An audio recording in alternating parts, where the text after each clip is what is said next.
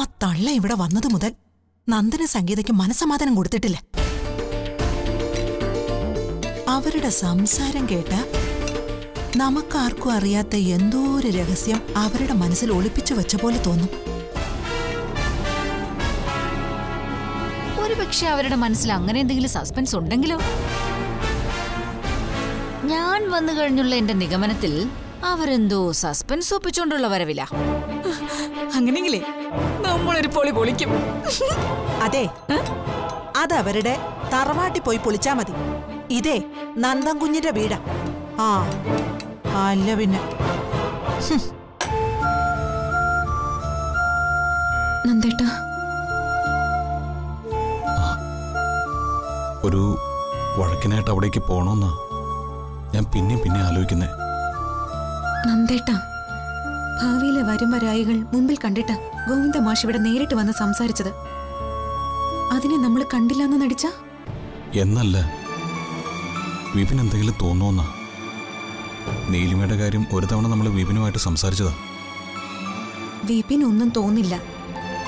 പക്ഷേ ശക്തമായ ചില തീരുമാനങ്ങൾ എടുക്കേണ്ട സമയത്ത് വിപിൻ അത് എടുക്കാൻ പറ്റുന്നില്ല.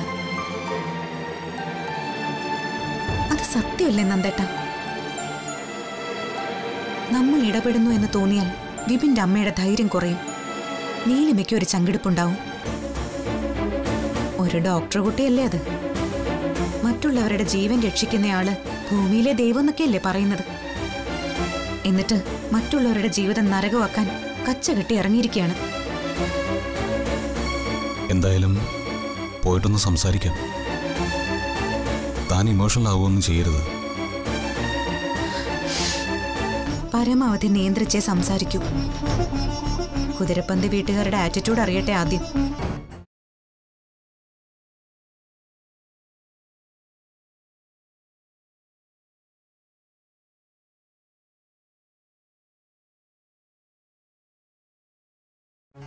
മാഡം,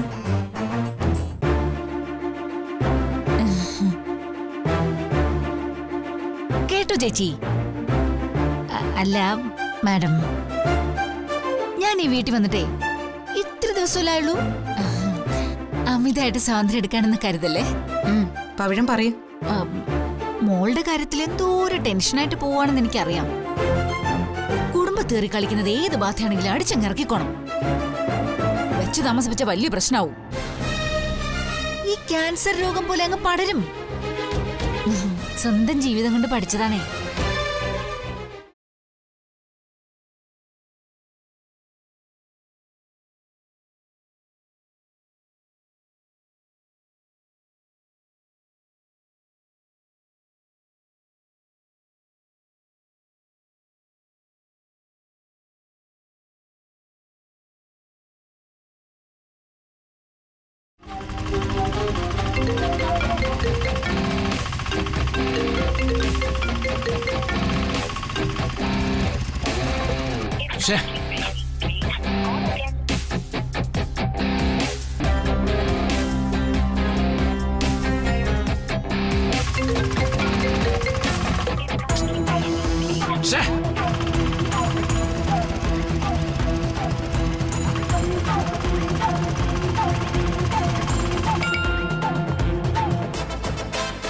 വെയിറ്റ് ചെയ്യാൻ.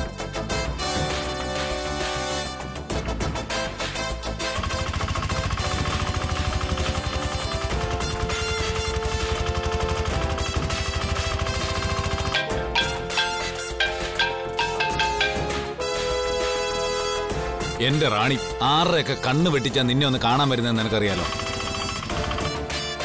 ആകെ മിണ്ടിയും പറഞ്ഞിരിക്കാൻ പറ്റുന്ന കുറച്ച് സമയം അതിങ്ങനെ റോഡിൽ കാത്തു നിന്ന് കളയുവാന്ന് വെച്ചാ. ഇങ്ങനെ ചൂടാവാതെ എന്റെ പ്രതാപ. ആരെയും പേടിക്കാതെ ഒരാഴ്ചക്കാലം മുഴുവനും മിണ്ടിയും പറഞ്ഞിരിക്കാൻ വേണ്ടിയല്ലേ ഞാൻ ഈ കഷ്ടപ്പെടുന്നത്. ഓ, അതൊക്കെ ശരിയാ. പക്ഷെ എനിക്ക് നിന്നെ കാണണമെന്ന് തോന്നി അപ്പൊ കാണണം, അല്ലെങ്കിൽ ഒരുമാതിരി ഭ്രാന്ത് പിടിക്കും.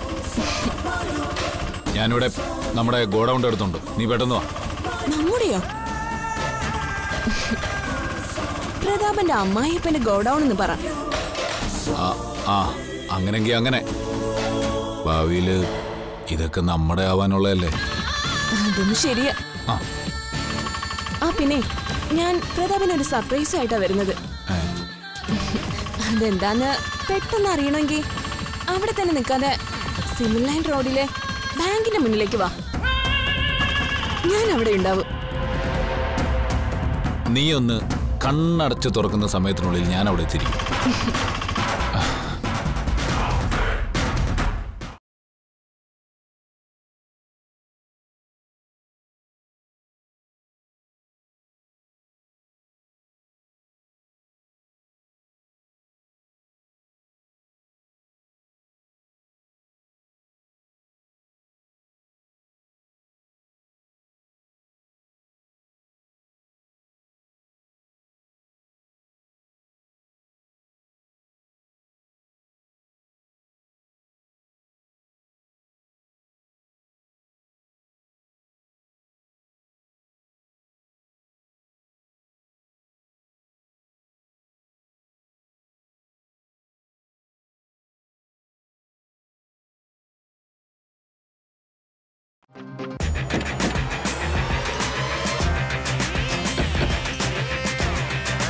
ഇതെന്താ ബാഗൊക്കെ ആയിട്ട്? എന്നോട് പറയാതെ ഇനി യാത്ര വല്ലതും ഉണ്ടോ? പ്രതാപ് ഒപ്പം ഇല്ലാതെ ഈ റാണിക്ക് എന്ത് യാത്ര? പ്രതാപിനൊരു സർപ്രൈസ് ഉണ്ടെന്ന് ഞാൻ പറഞ്ഞിരുന്നില്ലേ? ആ സർപ്രൈസ് ഇത്. ഇതെടുക്കാൻ നിന്നതുകൊണ്ടാ ലേറ്റ് ആയത്. പ്രതാപന് ഒരു കള്ളനെ പോലെ ഇനി ദിവ്യപ്രഭയുടെ മുന്നിൽ നിൽക്കേണ്ടി വരില്ല.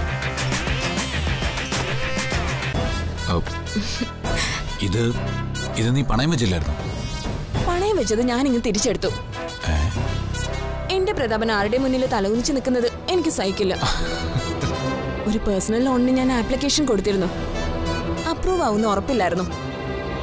അതുകൊണ്ടാ പ്രതാപിനോട് പറയാത്തെ. കേട്ടോ? അപ്പൊ തന്നെ സ്വർണവും തിരിച്ചെടുത്തു.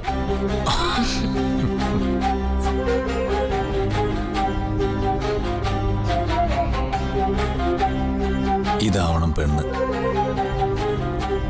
ഇങ്ങനെയാവണം ഒരു ലൈഫ് പാർട്ണർ. നീ എന്നെ സ്നേഹം കൊണ്ടും പ്രവൃത്തി കൊണ്ടും തോൽപ്പിച്ചു കളയുവാണല്ലോ റാണി.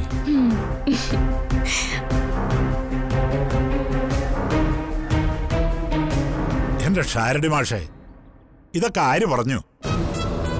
ഒക്കെ കെട്ടുകഥകളാ. അത് കൊള്ളാം. വായനശാലയിൽ ഇരിക്കുന്നവർക്ക് പുസ്തകം വായിച്ചാ പോരെ, അല്ലാതെ കുതിരപ്പന്തി വീട്ടിലെ അകത്തളത്തിലെ കാര്യങ്ങൾ പറയണോ? ആ ശരി മാഷെ, ഞാൻ വിളിച്ചോളാം.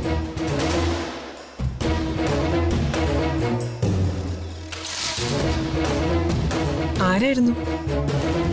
എന്താ? ആ ഷാരടി മാഷ, നീലിമ എന്നൊരു പെണ്ണ് എന്താണ് ഈ വീട്ടിലെന്ന്. ലക്ഷ്മിക്ക് തൃപ്തിയായല്ലോ.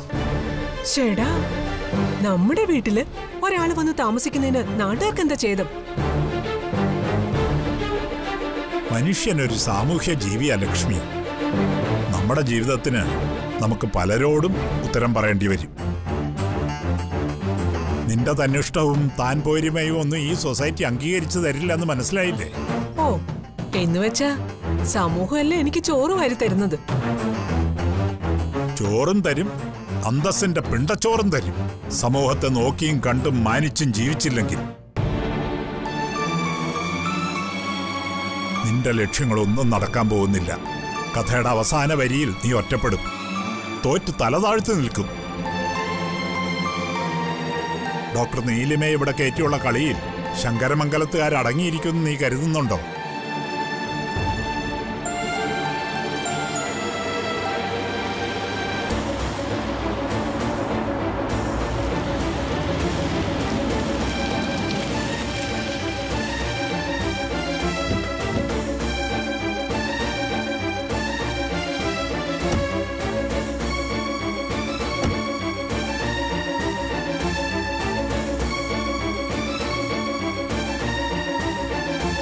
അല്ല, ആരൊക്കെയാ ഇത്? മന്ദ, മോളെ, അനു, ദേ നിന്റെ അച്ഛനും അമ്മയും വന്നിരിക്കുന്നു.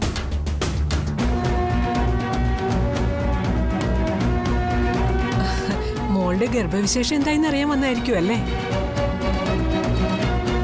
അമ്മയ്ക്കും മോക്കും ഒരേ മാസമല്ലേ?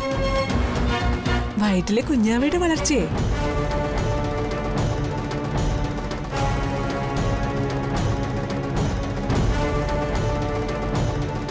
അതിനല്ല, അവളുടെ ഭാവിയുടെ വളർച്ചയെക്കുറിച്ച് കുറച്ച് കാര്യങ്ങൾ ചോദിച്ചറിയാനാ വന്നത്.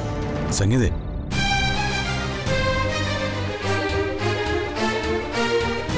നന്ദേട്ടൻ സംസാരിക്കും. അകത്തേക്ക് കയറുക. എന്താണെങ്കിലും നമുക്ക് ഇരുന്ന് സംസാരിക്കാമല്ലോ. ഓ,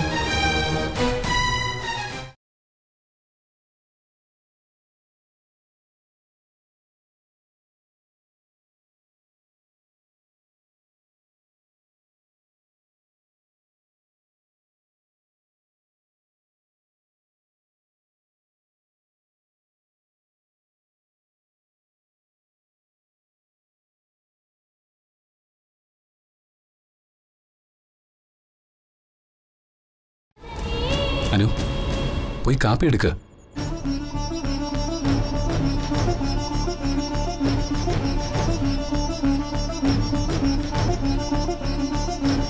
എനിക്ക് നല്ല സുഖമില്ല. തലവേദനയോ?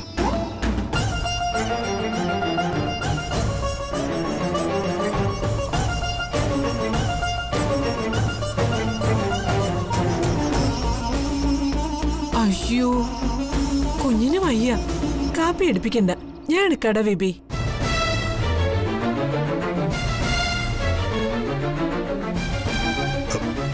വരൂ, അകത്തേക്ക് വരൂ.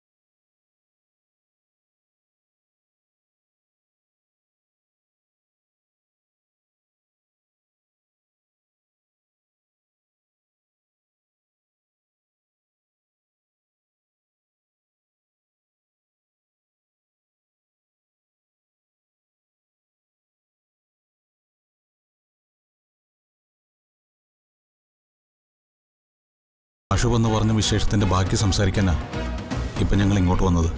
മാഷ് ശങ്കരമംഗലത്ത് പോയോ? എന്നിട്ട് ഞാൻ അറിഞ്ഞില്ലല്ലോ.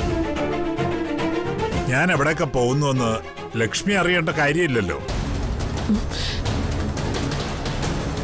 അനുവിന്റെ അച്ഛനെയും ഞാൻ കണ്ട് ചില കാര്യങ്ങളിൽ മുന്നറിയിപ്പ് കൊടുക്കണം തോന്നിപ്പോയി.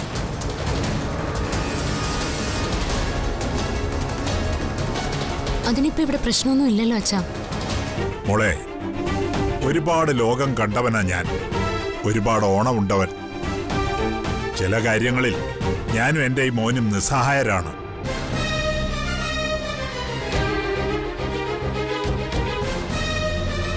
അപ്പോ ഇടപെടേണ്ടവരിടപെട്ടേ മതിയാകൂ.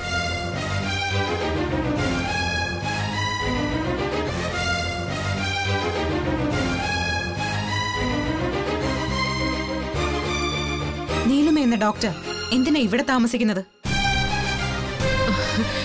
അയ്യോ സംഗീതേ, അത് അമ്പലത്തിൽ കുളിച്ചു തൊഴാനായിട്ടാ. അത് ശരിയല്ല ചേച്ചി. അതൊരു നല്ല പെൺകുട്ടിയായിരുന്നെങ്കിൽ മറ്റൊരു കുടുംബത്തിൽ ഇങ്ങനെ വന്ന് നിൽക്കില്ലായിരുന്നു.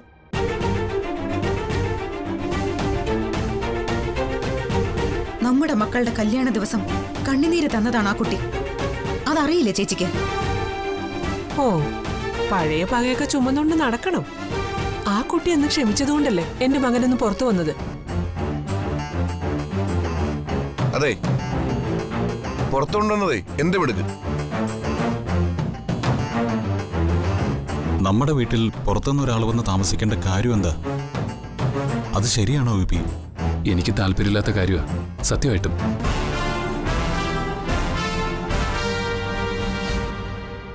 എനിക്ക് താല്പര്യക്കുറവൊന്നുമില്ല.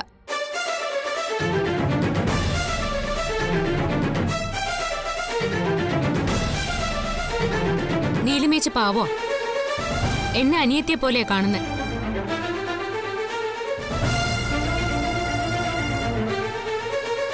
അല്ലെങ്കിൽ തന്നെ സംശയക്കണ്ണോടെ വിപിൻ ചേട്ടനെ നീലിമേച്ചൻ കാണേണ്ട കാര്യം എന്താ?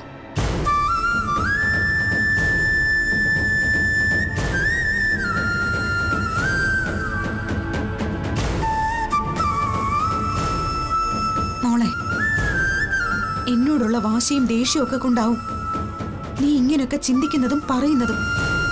അമ്മക്കുട്ടിയോട്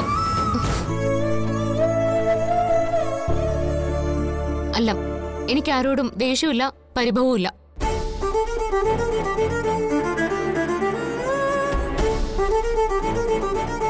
നീലിമ ചേച്ചി ഇവിടെ താമസിക്കുന്നതിൽ ഒരു എതിർപ്പുമില്ല.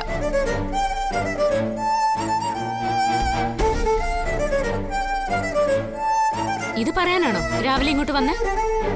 മോളെ, നീലിമയുടെ മനസ്സിൽ എന്തെങ്കിലും ദുരുദ്ദേശം ഉണ്ടെങ്കിൽ. പക്ഷേ എന്റെ ഭർത്താവിന് ഒരു ദുരുദ്ദേശവും ഇല്ല,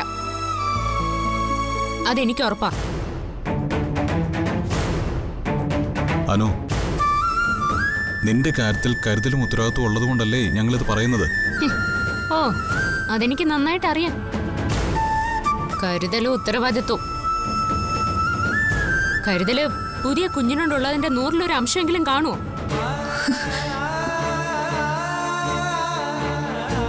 നാശത്തിലേക്ക് നടക്കരുത്.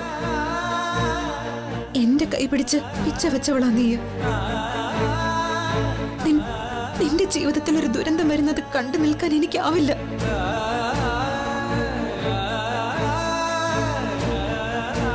ആ പെങ്കൊച്ചി ഇവിടെ 10 ദിവസം നിൽക്കുന്നത് കൊണ്ട് എന്ത് ദുരന്തം വരുമെന്ന് ഈ പറയുന്നത്? മിണ്ടരുത്.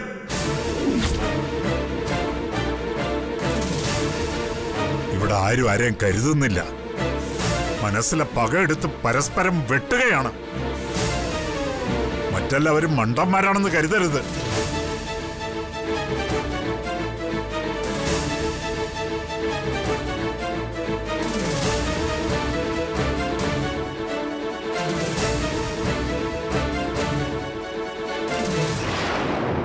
വിബി, എന്നോടുള്ള വാശിക്ക അനു ഇതൊക്കെ പറയുന്നത്.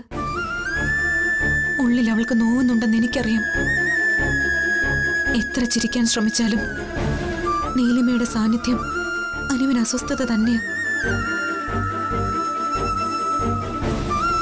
അവളുടെ മനസ്സിന്റെ വേവും നോവും അവളുടെ ഉള്ളിൽ വളരുന്ന കുഞ്ഞിനെയും ബാധിക്കും. അതോർത്താ ഞങ്ങൾ ഓടിപ്പാഞ്ഞു വന്നത്. എന്റെ കുഞ്ഞിന്റെ കാര്യം ഞാൻ നോക്കിക്കോളാം. നല്ല കരുതലിൽ തന്നെയാ ഞാൻ മുന്നോട്ട് പോകുന്നതും. കായൽ വെള്ളം കുടിച്ച കുഞ്ഞിന്റെ കാര്യം മാത്രം ചിന്തിച്ചാ മതി നിങ്ങൾ. അനു, നിർത്ത്.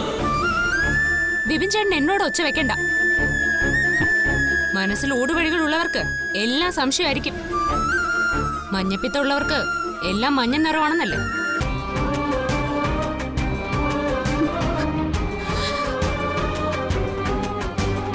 മോളെ, എന്തൊക്കെയാ നീ പറയുന്നത്?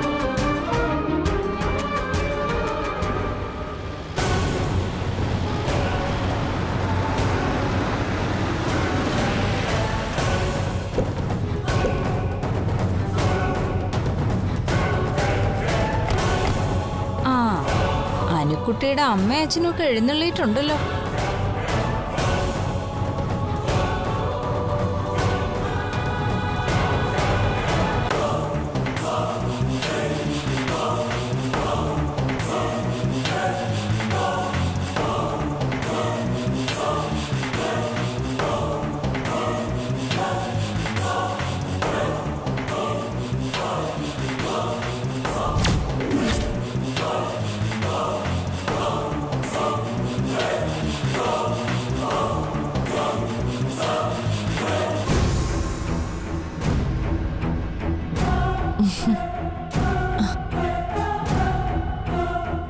ഇതാരൊക്കെയാ? അനുക്കുട്ടിയുടെ അച്ഛനും അമ്മയോ? ഞാൻ ഇങ്ങോട്ട് വരുമ്പോ യമുനേച്ചിയോട് പറഞ്ഞതേ ഉള്ളൂ നിങ്ങളുടെ കാര്യം.